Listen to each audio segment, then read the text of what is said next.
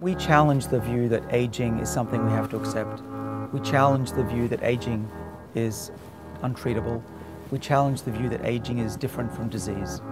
But we're showing now that it's really easy to reverse it once you understand why it occurs.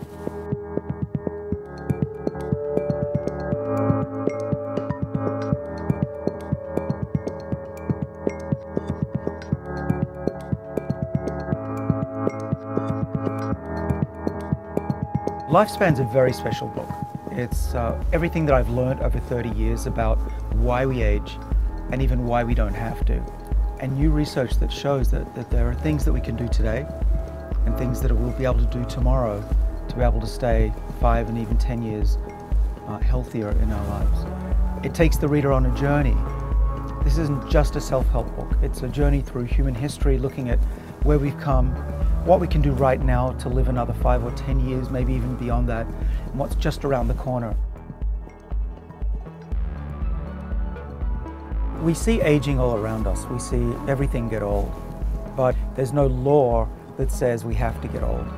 And so what we're learning is that there are genes in our bodies that protect us against aging, and we can do things in our daily life to turn them on. And there are also molecules that you can take now and in the future that will be radical in their ability to slow down and even reverse the aging process. Well, I think it's possible for some of us to make it there.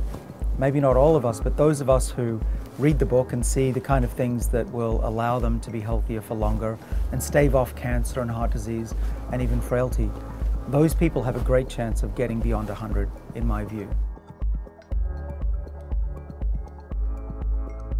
There's a lot of things that I think can be done, and of course they're all outlined in the book and why they work. But if there's one thing I can say from all the things that I've learned over the last 30 years, it would be eat less often. Be hungry a little bit during the day. Skip breakfast perhaps, or skip lunch. And that period of hunger actually turns on the body's defenses against aging. And we think that's very powerful.